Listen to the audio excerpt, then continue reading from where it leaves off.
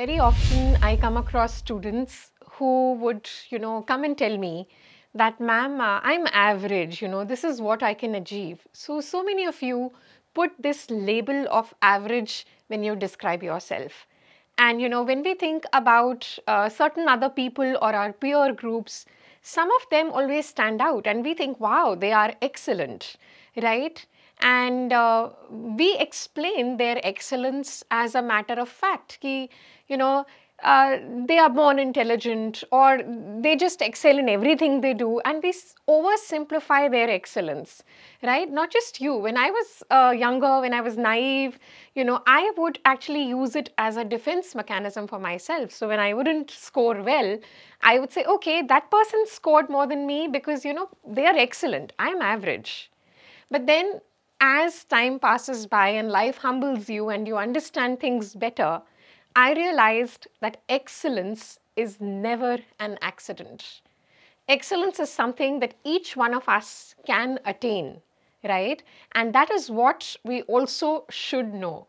So now if I talk about how can we attain excellence in not just academics, but in any sphere of life, maybe, how I can be an excellent doctor, an excellent gynecologist, an excellent pediatrician, or how I can be an excellent, maybe daughter, maybe an excellent teacher, an excellent, whatever way or whatever sphere of life you talk about, why can't we try and achieve excellence?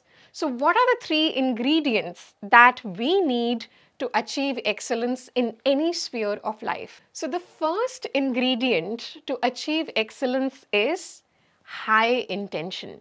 The intention, the desire to excel in it, right? If you always keep labeling yourself average, there is, you never feel the need to go an extra mile, right? So you have to have this strong desire that I have to be the best one out there, okay? And that is how we create a bigger impact. So every time you go out, it has to be with the intention that I have to be the best person in the room, the best doctor around, the best clinician that I can offer, and the best student that I can be. So high intention is the first ingredient. But now when I think of that, and maybe when you listen to this, you will think, okay, we all desire to be the best. We all want to be rank one. I mean, that is beyond doubt that we know that rank one is something which is so desirable. So now only high intention does not lead you to the right path. So what is the second ingredient for this excellence? The second ingredient that you need to achieve excellence after high intention is sincere effort. Okay, only then your path is aligned. I just can't say I want to be rank one but not put in the efforts. I cannot say I want to be the best teacher but yet not work on my flaws, not work on my skills. I cannot be the best surgeon if I don't take the best hands-on experience. So sincere effort ensures that our intention is aligned to the path that we have focused on, right? Sincere efforts mean also truthfulness. So whenever you are dedicating some time, maybe to a patient, maybe to your studies, maybe to your parents, maybe to anyone, just be truthful in that phase of time. And that's how you will put in your best possible efforts, right? So the two ingredients that keep you on the right track are high intention as well as sincere efforts. Now, when I talk about the third ingredient and when I especially think of all you students, I feel, all these bachas have already cleared their exams, the PMT exams. They're all doctors. They are all people with very high potential. So, most of you would have the high intention and majority of you would also be putting in the sincere efforts. Then what could be the demarcator to help you achieve excellence in your peer group? And that is going to be intelligent execution. That's where you lack most of the times, right? I want to get a good rank. I am studying very hard, but am I studying in an intelligent way? Is it smart study? Or is it just spending hours and hours but still not converting my study hours into effective ranks or effective correct questions, right? So intelligent execution will be your demarcator. Now just let me explain you what could be the intelligent execution. Number one, in the recent transform sessions, I talked about, the 3 ingredients for your study as well, which was content, MCQ, skill, and revision.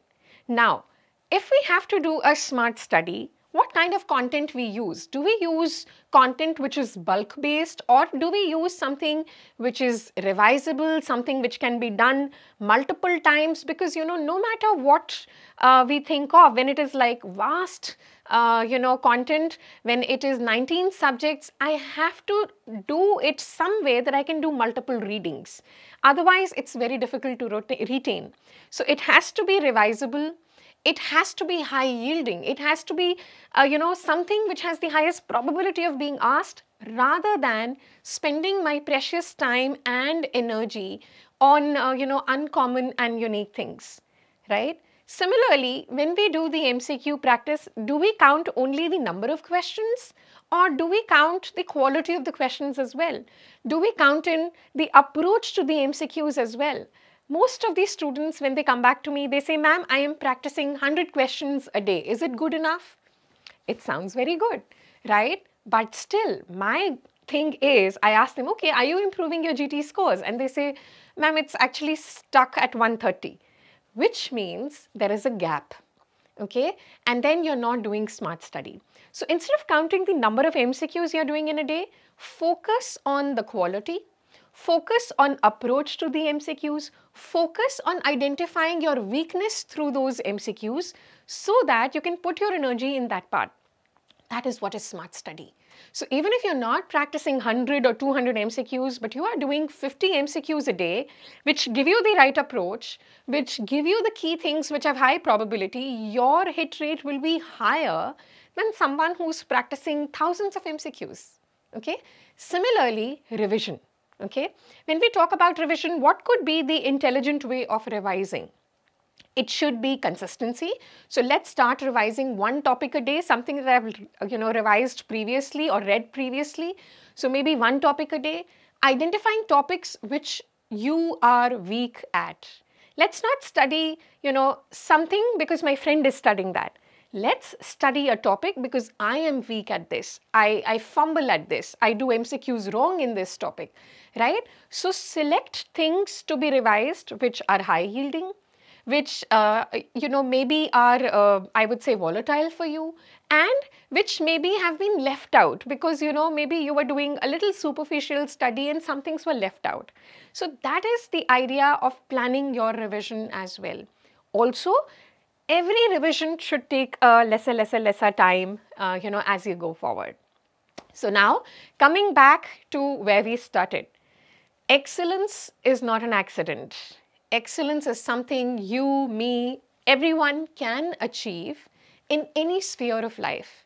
And the 3 most important ingredients of excellence or achieving excellence are high intention, okay? Second is your sincere efforts, and third is intelligent execution. I hope through this video you're able to analyze in which of the parts you lack, and next time you don't describe yourself as average, but you describe yourself as work in progress towards achieving excellence.